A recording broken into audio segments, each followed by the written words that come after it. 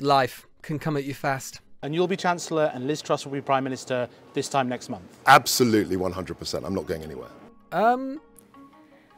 I met the former Chancellor earlier today. I was incredibly sorry to lose him. Today, I have asked Jeremy Hunt to become the new Chancellor.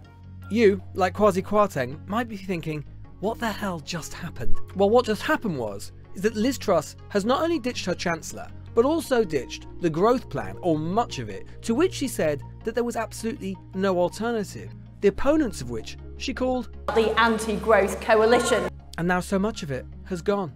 A single higher rate of income tax of 40%. Gone. Next year's planned increase in corporation tax will be cancelled. Also gone.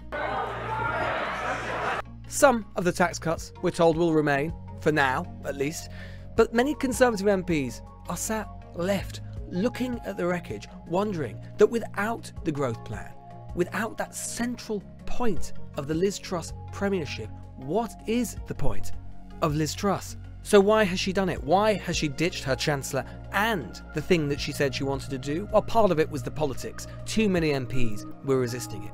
But partly, and most worryingly, it was the markets. And they were effectively saying that they didn't think the Truss plan was credible and charging the British government higher and higher rates of interest than they normally would as a result of that lack of credibility.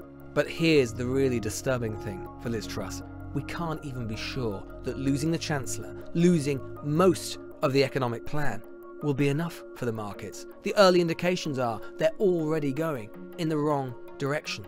And the only thing left is her. She's traded in her Chancellor. She's traded in her economic policy. If they keep coming for this policy, the only thing left to feed the wolves is the Prime Minister herself. And remember this too, that although this will be written up as a humiliation for Liz Truss, for Kwasi Kwarteng, for the government, for the Conservative Party, it is all of those things. But most of all, it is a humiliation for all of us, for Britain. A day, a week, trio of weeks when Britain wrestled with the markets. The markets wrestled back, and they won.